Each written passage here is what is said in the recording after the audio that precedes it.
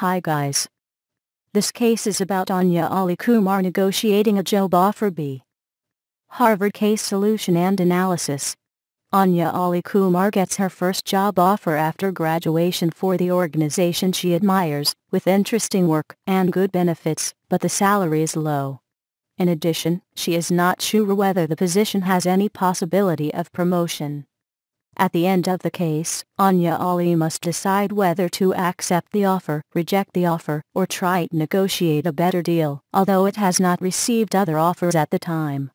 In the case of Anjali describes efforts to negotiate with a potential employer, and the employer's response. For more details you can visit www.TheCaseSolutions.com.